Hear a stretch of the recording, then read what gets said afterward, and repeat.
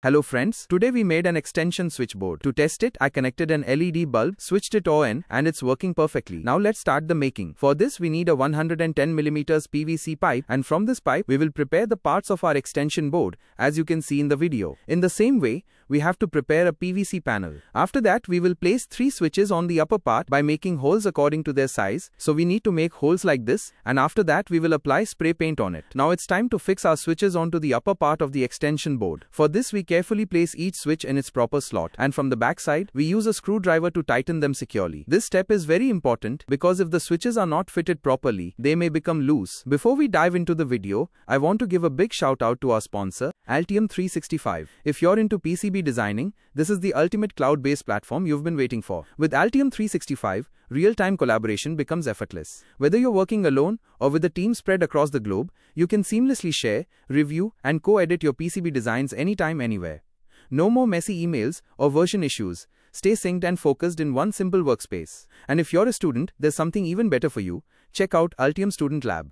You get free access to both Altium Designer and Altium 365 simply with your university email. Start collaborating with classmates, work on real-world projects, earn industry-recognized certificates, and seriously boost your career potential, all before you even graduate. So if you're ready to take your PCB design workflow to the next level, whether you're a pro or just starting out, click the link in the description below and get started with Altium 365 today.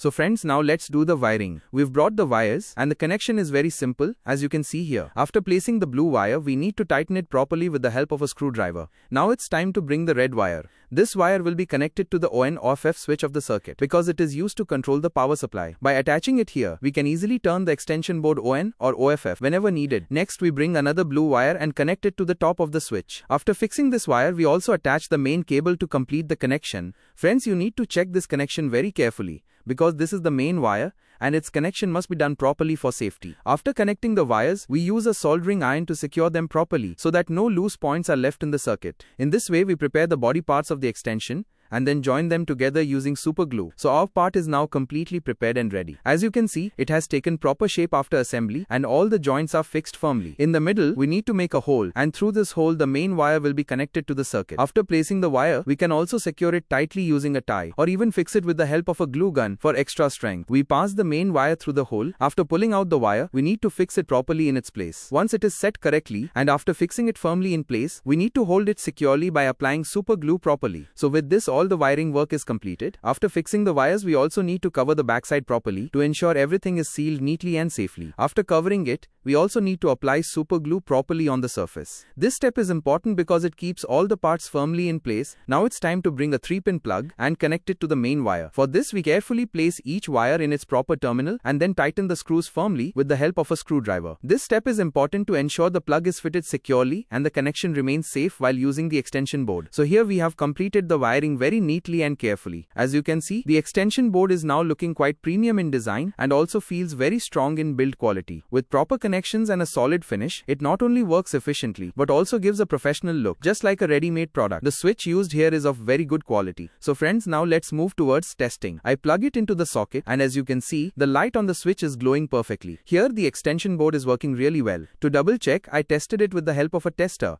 and as you can see, the tester light is also glowing perfectly. This clearly shows that all of our connections are correct and secure. With everything working smoothly, we can be confident that the extension board is safe, reliable, and ready for daily use. I will continue to make more videos like this in the future. Friends, let me know in the comments how you like this project and today's video. Your feedback really motivates me to bring even better content. Don't forget to like, share, and subscribe to the channel to never miss any of my upcoming experiments. I'll see you all in the next video. Till then, goodbye friends and take care.